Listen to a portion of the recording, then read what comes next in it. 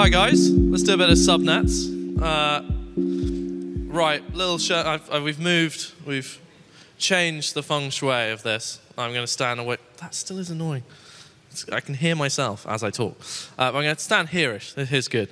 Now we're going to get into subnets. Hands up if you are new to the room, did not see my amazing first session. Hands up. Don't be embarrassed. It's very good. You missed an absolutely brilliant session. But this is even better, which is the good thing.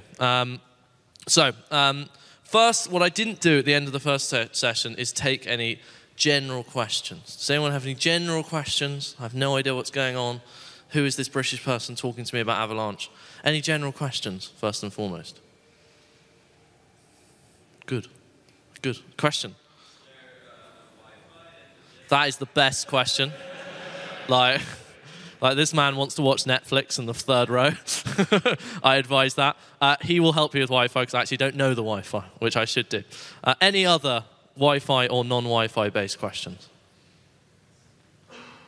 Good. If you have any specific questions, not about the Wi-Fi, you can ask me afterwards. It is actually lunch after this. I'm the session before lunch, and then you're rid of me for the day.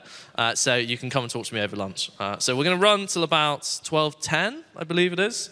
Then it's lunchtime, so about 35 minutes. I get to talk to you about subnets.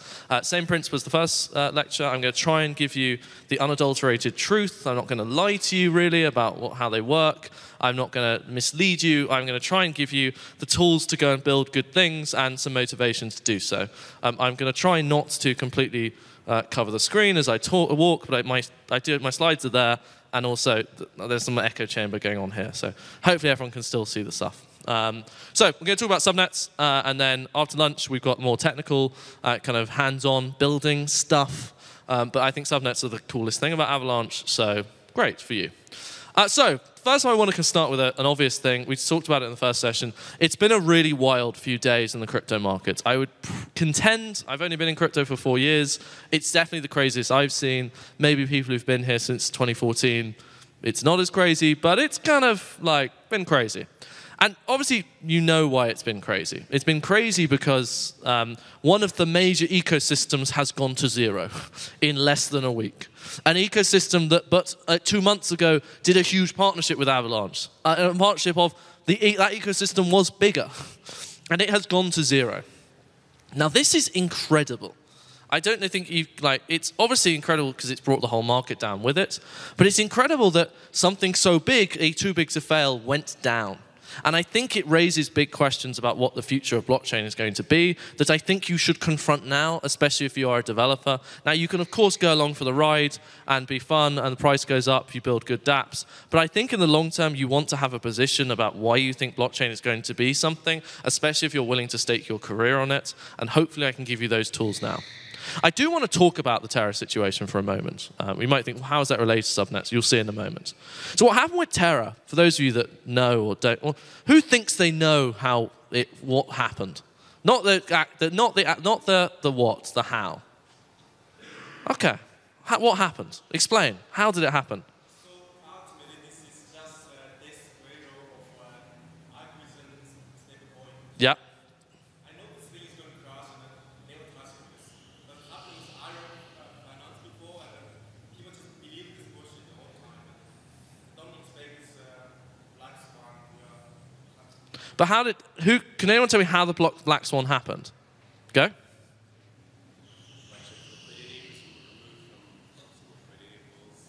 No. Different. Anyone know how did the black swan happen? Does anyone know the actual mechanics, the maths by which it happened?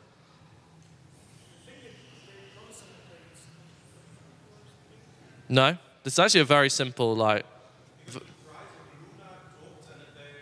why is that important? What was Luna doing?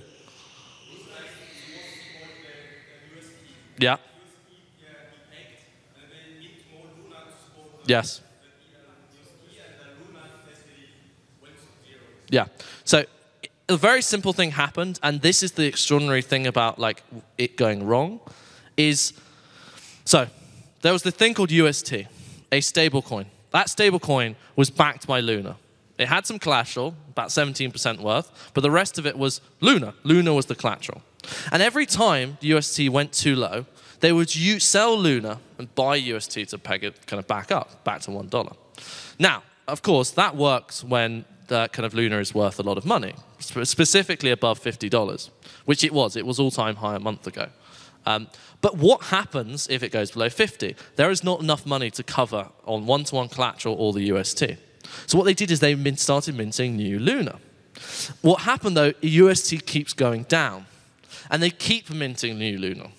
And at no point, and they keep doing it, and the price keeps going down. Keeps going down. Like the Luna is now, you're diluting the supply. You're keeping more supply on the market to try and, again, to try and then sell it, to try and buy USDT to push it back up. You're constantly diluting the supply. If you dilute the supply of something, the price is going to go down. This keeps happening. The crazy thing was, you might be saying, well, why didn't they just stop increasing the supply of Luna? Like, call UST dead. Like, Terra is an ecosystem bigger than UST. Why did they not just say, turn the off switch on, or turn the off switch off, some way around, press the off switch and go, we are not going to support UST anymore. We are not going to keep diluting the supply. Because obviously if we keep diluting the supply. So even until last night, the supply of Luna was increasing. And that is why it is now worth a tiny decimal. It has gone to zero. They kept increasing the supply. You might be thinking, wait, this is like the dumbest thing ever. Like they've brought down a whole ecosystem. A whole ecosystem has gone to zero. So much stuff was built on it. Like forget USD. So much is built on it. Was that necessary? It raises big questions. It raises massive questions about who runs blockchains, who's in charge of them, like whether we should regulate it. It's a really actually scary moment, quite frankly. I don't think crypto is going away by any means. I think it is kind of too big to fail. It's kind of very hard to regulate without banning it. But it asks questions about what you want it to be in the future. Because this was a really stupid system design.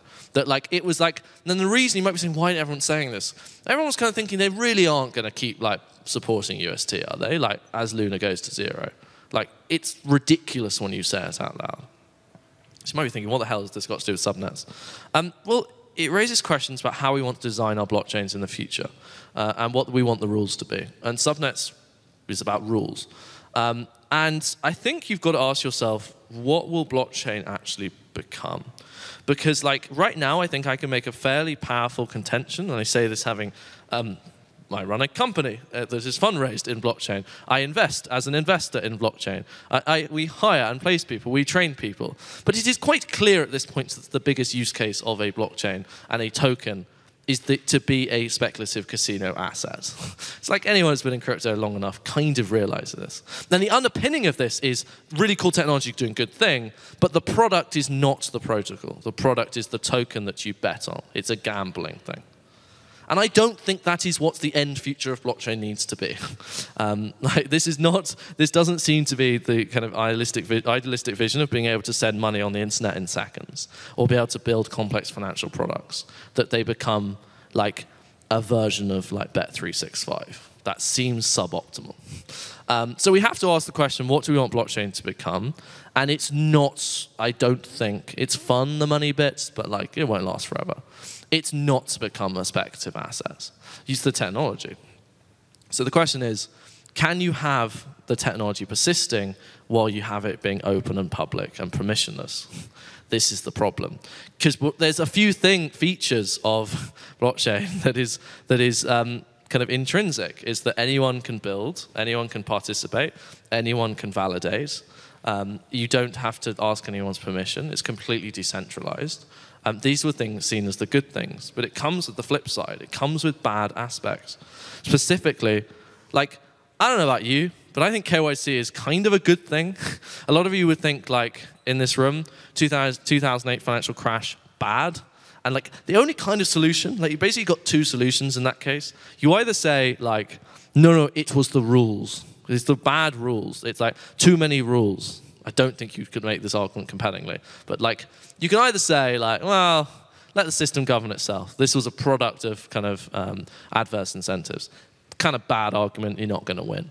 You say regulation was not well written. Maybe there wasn't enough.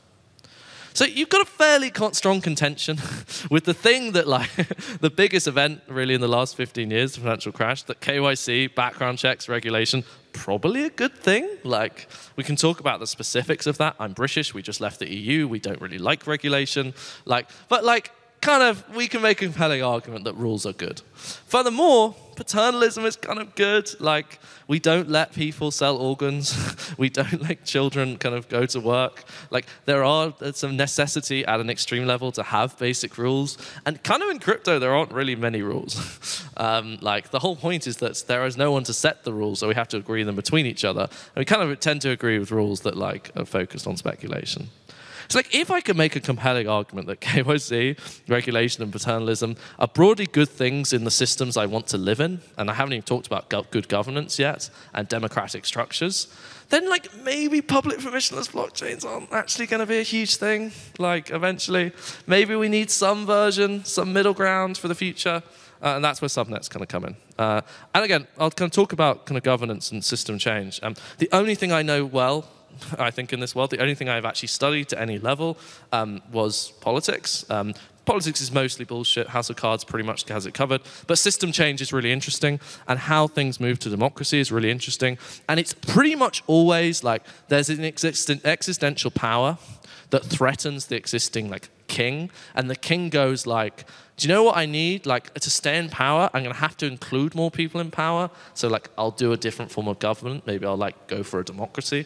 And so you have, like, you start off with a democracy that favors the majority. And the majority goes, like, then the majority, like, kind of gets unpopular because all the big guys kind of fail eventually. And it's like, well, do you know what? We'll have a thing where we'll have a plurality system. I don't need a majority win. I just need, like, 40%. We have this in the UK. It's called a plurality system.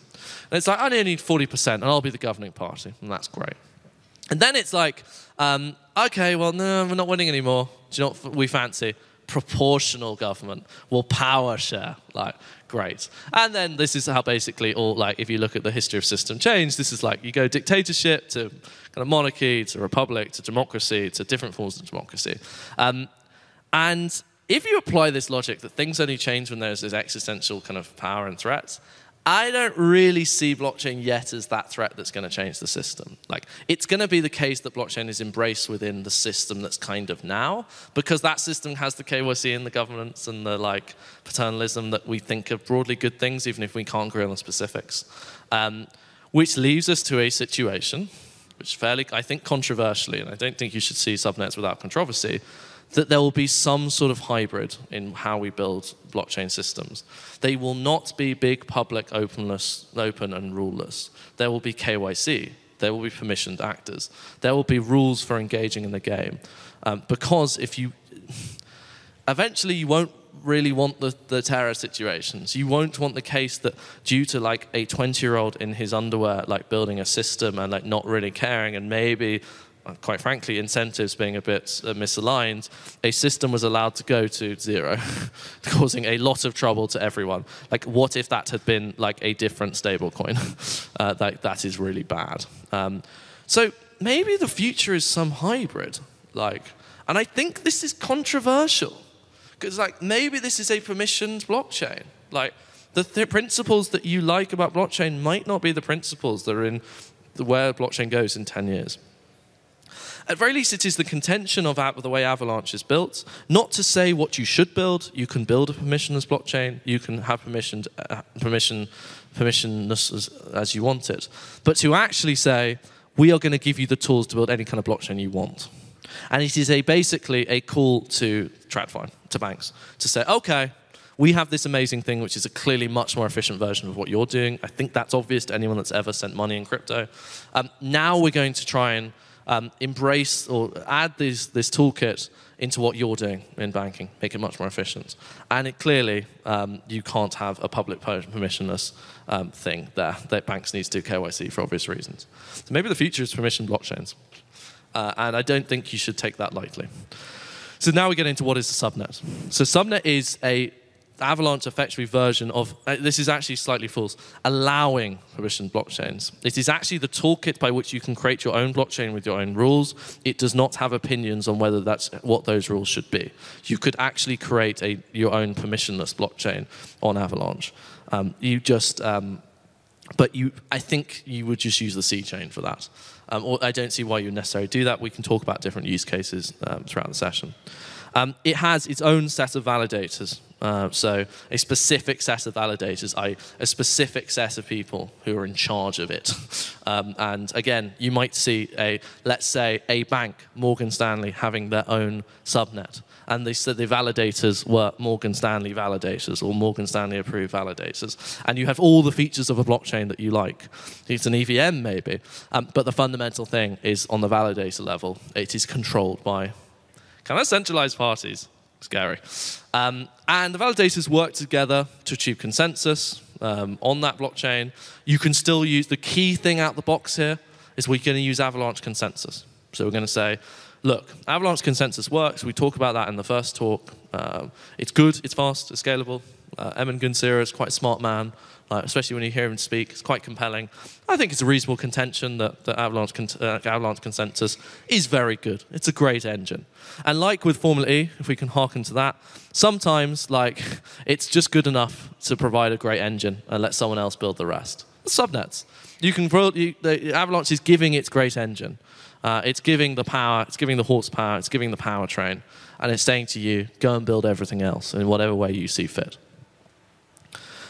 Each blockchain is validated by exactly one subnet. So subnet is a set of validators. Each blockchain is validated by exactly one subnet. And a subnet can obviously validate many blockchains. So Morgan Stanley can have as many blockchains as they like. Or the Morgan Stanley validator set can have as many blockchains as they like. And a node can be a member of many subnets. That bit's less important. And the subnet manages its own membership. And again, that membership could be, everyone can be a member. So the Avalanche C chain is itself a subnet. It is a subnet that is run, well, it's not run, it's set up by Avalanche or Avalabs, and now is completely in the community's hands to be an EVM and to allow you to do all the things you do in Ethereum. On it. But I can imagine a different situation where, for instance, I want to only allow a particular set of trading firms. Or I might want to say, you have to go through this KYC process, and I have to and maybe I could do that in a decentralized way. And I have to agree you're a good actor based in these localities that I'm allowed to operate in, for you to then do all the blockchain things. Now, clearly you've got other issues here, which is perhaps you can't have as much interoperability between different blockchains. If you've got membership, this pool of members, you don't want people to easily contribute to your network. But again, I could build a sandpit that you could use Aave. The Aave is a very good example of one of the leading DeFi protocols that are trying to set up a subnet. I could set up my own subnet for Aave that's just meant for a particular set of banks, and they would get access to having their own lending markets. And Aave, anyone who's used it, it's really fun and quick to do lending on Aave or Compound or any of the above. Then you've got a private playpen to do lending. And it would probably be a really big playpen. And it would probably have a lot of users. And it would probably have a lot of actors. And it would probably have a lot of capital. And it'd probably be really efficient and fun. And that's a version of the future I could get behind. Aave, but for banks, is cool. Maybe what you lose is all of the innovation as part of that. And I think it's a fair contention to say that rules limits innovation, they limit creativity, and perhaps the quality, the great thing about blockchain and Web3 is that you can take the baton from anyone. There's many batons. If you see someone else doing good work, you can copy that work and make it better. Or you can fork something and go again. That is a very powerful concept. That it comes from permissionlessness, and you get instances where 20-year-olds run financial systems in the billions. That's cool. Maybe that's bad. That's really cool. And I guess the accessibility point of blockchain is really powerful. And again, I really want to strongly emphasize, a subnet and Avalanche has no opinion on what that membership should be. It is simply providing the technology and the framework as a toolkit for you to do what you want with it. It is probably the contention of Avalabs and my contention that the world of blockchain will look very different in 10 years. That does not mean the world now will not continue to be the case, and I might be completely wrong, and that is fine. You can still use subnets. But it is about giving the toolkit, once you have consensus, which is the really hard bit, for you to then build your own VMs, we'll talk about a virtual machine, and your own smart contract platforms on top of it to do cool things. Now, obviously, there is a thing here which you might be saying, what if I want to innovate on the consensus bit? That's hard. Well, you can fork Avalanche's consensus and improve it. It's like there are plenty new layer ones kind of popping up at the moment. There's been a bit of I would say, an investment zeitgeist in new layer ones for various reasons. You could do that yourself. We still have that fundamental principle of blockchain. But you have consensus is hard, and the consensus protocols are really hard. So maybe you might want to just use the framework and the easiness that Avalanche has created. And I've spoke to a lot of you already in this room who are like, I want to have the features of a blockchain, but I want to do it with my specific use case. Subnets are kind of the solution there. There's not really many examples of alternatives. You've got Hyperledger Fabric, which is not really used much anymore. Parachains on Polkadot was pretty similar. But I don't think many of them give you as much out the hood as subnets, really. But we can talk about that. So, as we said, this structure allows the addition of KYC requirements, locality, ML licenses, and we're basically beginning to allow DeFi primitives to be used in TradFi.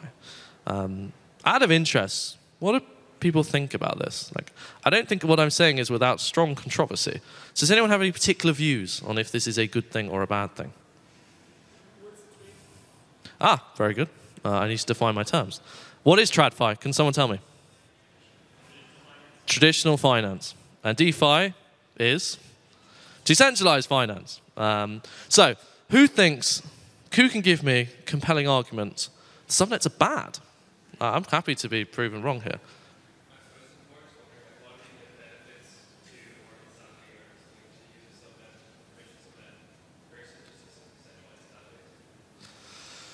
I think so. What would be so? Settlement is. Why would they? Well, it depends what you mean by centralized kind of database. Because, like, what a blockchain system it does, it's very good for allowing people to kind of transact with each other and build applications. Like, it is a database structure. Like, it is by the way, a permission blockchain is a centralized database. Like, it is. It's a centralized database that allows specific features and the building of things called smart contracts and decentralized applications. So, like, you're basically saying, like, why don't they just build their own app and sandpit? And it's like, well, why would you need to? Like, blockchain's really good at settlement, really good at trading between someone, and really good at, like, rebuilding the financial system. Real building how you transact based on kind of moving value between computers rather than needing to rely on an external concept of money, if you see what I mean.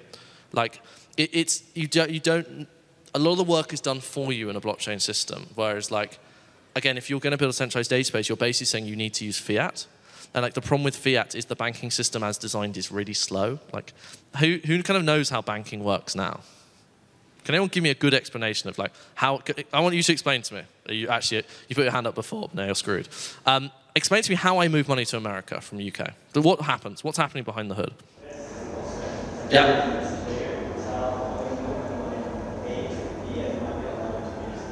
Yeah.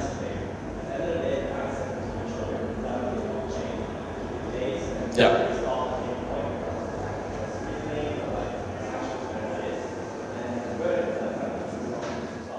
Yeah. It's effectively, they have, in a weird way, the same system now. Like, it's a long chain of communication and messaging to say, like, something new has happened and value has moved. But, like, what also happens is you've heard there's Swift and there's, like, many others like it. Like, obviously we had all the Swift stuff with Russia. Like, all these systems have to talk to each other. It's like a slow process. Blockchain basically says, like, here's a more efficient way of doing that database structure, and we're all going to have the same one. So, like, in basic terms, every world is divided, has lots of different banking systems, lots of different ways of doing this, and it's also legacy software. This is like the 2020 update of that is the way I'd see it. That's why Morgan Stanley would want to use it. It's the nice version of Swift. It's the more updated version of Swift, if in a permission context, if that makes sense. Yeah, go. Just as an example, like, bring more output. Yeah. This is what we do in Afghanistan. There are crypto markets, people, they're spread out families and businesses, sue them, despite the fact that the banking system is not working. Yeah. It is powerful, but it's powerful. It's certainly, yeah, consequential. Again, I'm trying to, good or bad is up to you with how these systems work. But yeah, we were able to cut Russia out the financial system. Again, good or bad? Probably good, looks like in this context, to cut them out. They have turned to other alternatives, and crypto is one of them. Maybe that's bad, I don't know. Anyone have a compelling argument against a subnet? Against the concept? Yeah. Against? I want to hear the negatives. Go.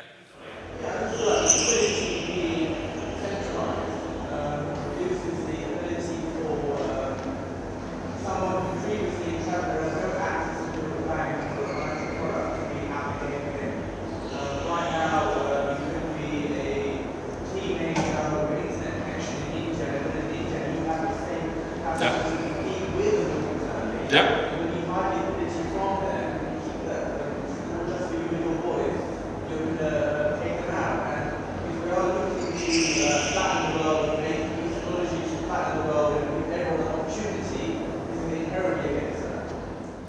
Yeah, but again, yes, but then I would say, just because Morgan Stanley built their own sandpit does not mean we cannot have other sandpits that have the same principles. This is not a, crypto can still exist as it does now. This is like, well, TradFi can start using crypto concepts. People can still do everything they do now. That's the contention of subnets. You can still do everything you do now. We're going to give you the ability to do versions of it on a spectrum from very private to very public. Yeah.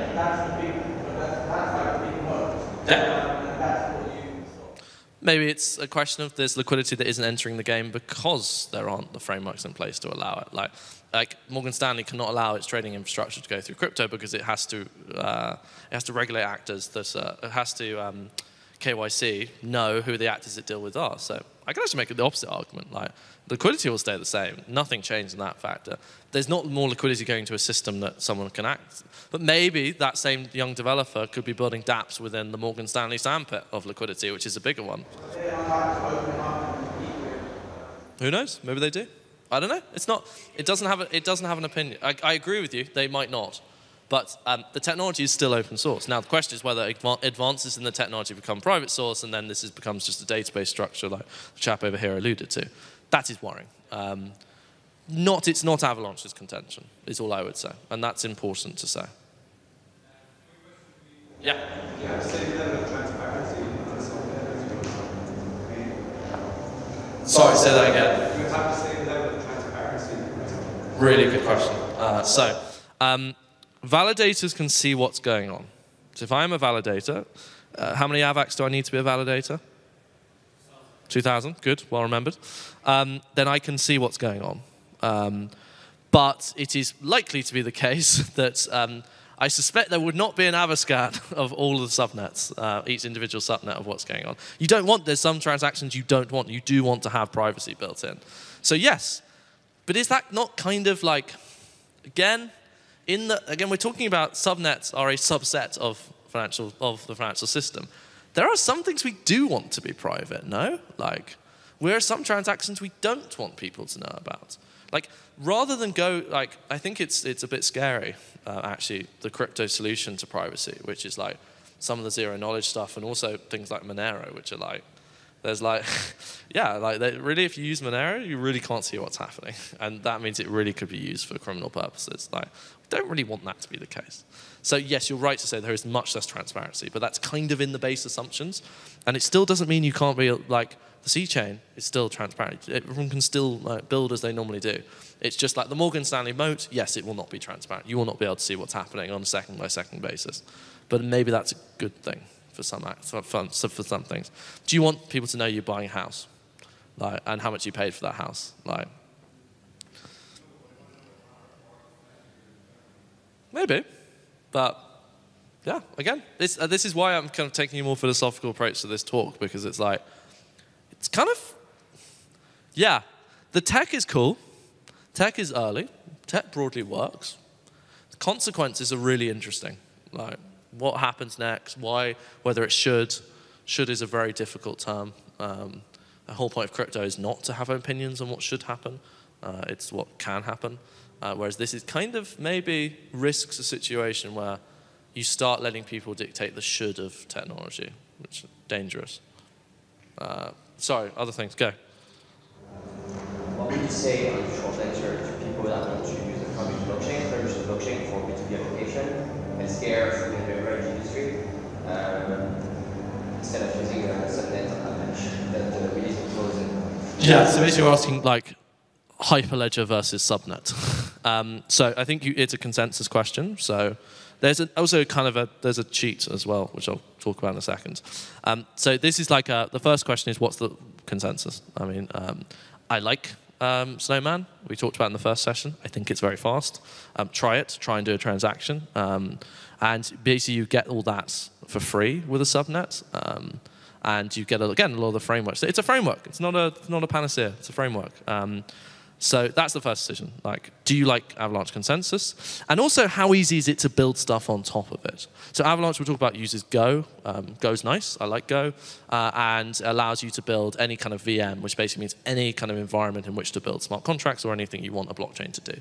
And it's a bit like, with blockchains, I keep using the analogy of a car, and I think it's very appropriate with Formula E. We've done a lot of work in the Solana ecosystem as well, and that's a really hard language to get your, the particular Solana opinion of Rust is an incredibly hard thing to get get the hang of. It's like driving like kind of sports cars. It's like driving like a stripped down car that is like just the wheel and the engine. It's amazing. You feel every vibration. My God, it's horrible to drive. But it's great if you know how to drive it. Whereas like Subnets are kind of like, again, we gave you the engine. We'll give you all the parts. Like, it's all there. Go and put together what you want. Which might not be what everyone wants. That might be kind of too hard. And there'll be layers and abstractions to kind of build, kind of make that process easier. But I think first question, consensus. Second question, what are you trying to build? Third question, how much ability do you have to build it? And the last thing I want to say, you could do something really cheeky, which is you could fork Avalanche and just like have your own set of validators, which is kind of what you're doing here. Like, but you could just fork Avalanche and then like make it private if you did want to take a different approach. That's my like hacky. Okay. Subnet is not actually your own cluster. Because your own cluster is not decentralized. You would need your own validators. Here you control all the validators means that it's decentralized. Yeah. And the subnet basically gives you that you use some nature of the network and steal the validators from and you have an infrastructure where you can choose the validators you want to keep.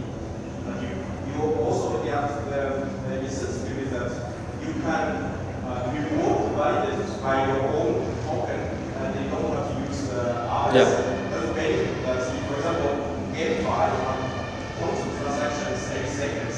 We want the TPS much higher than big clusters, cluster, so you can generate transactions faster as well. Yeah. And also, with the benefit of the whole platform is canvas, it's like between. So you can give the end user more confidence. Absolutely. Again, I've realized I'm slightly screwed for time, so I'm going to rush through now and take questions at the end, if that's all right.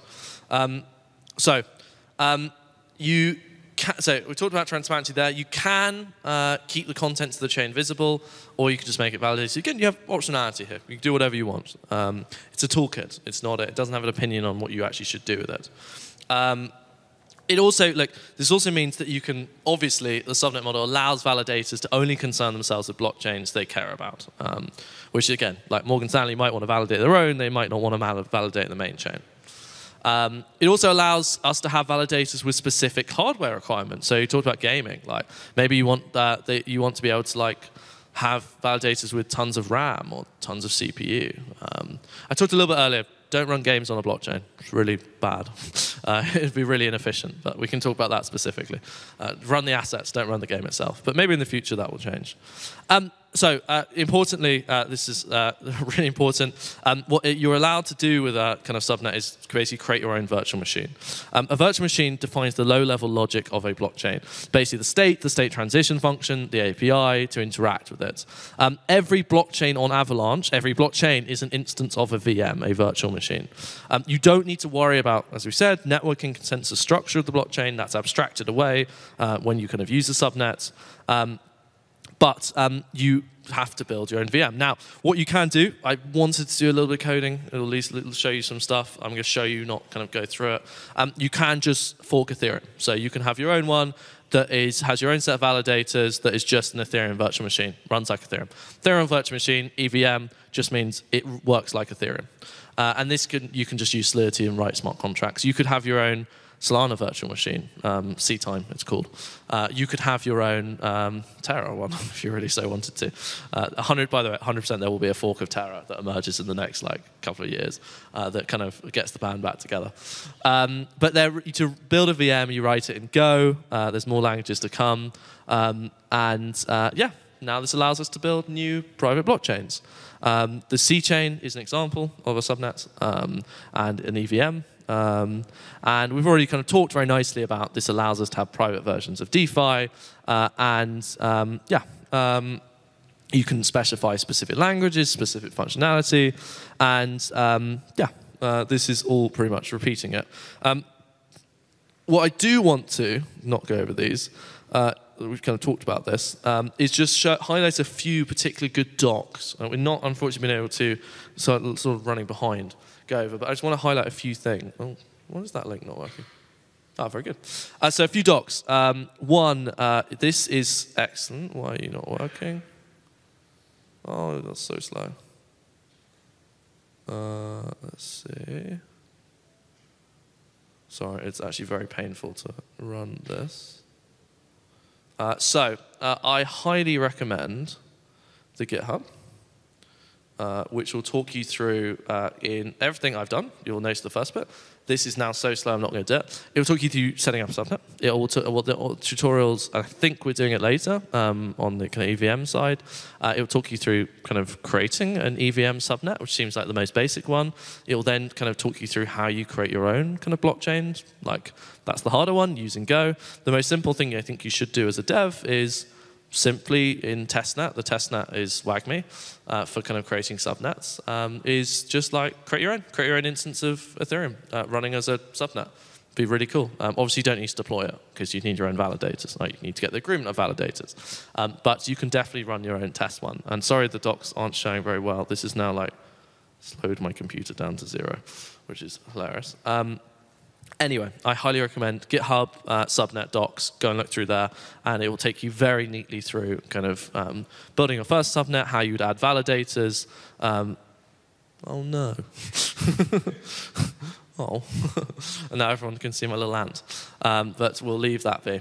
Anyway, that takes us neatly to lunch, a bit more of a philosophical one. Sorry we didn't get into on the coding side. Luckily, I have an afternoon of lots of coding for you this afternoon. So if you want to get your laptop out, you want to build something live, we have Anchor, we have Chainlink, we have 3 different Avalanche devs. We're doing front end, we're doing Avalanche JS, we're doing building your own kind of stateful EVM. We finished with a bit of kind of more DeFi stuff with Superfluid. So we've tried to give you the building blocks this morning.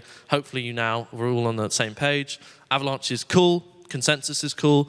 You can just build Ethereum stuff on the C-chain. But if you want to do the kind of sexy stuff, you want to build your own subnet. Subnets do not have an opinion on what you should build, but allow you to build permission environments in which you can build any type of blockchain of your choosing. This is obviously can get incredibly difficult to build complicated ones, but blockchains are difficult. You can just build your own sandbox for Ethereum that might be the future of finance. It is lunch, so I don't want to take off any kind of time on general questions. Come and find me at the front. Otherwise, it's been a pleasure. I will see you later today, guys, and thank you very much.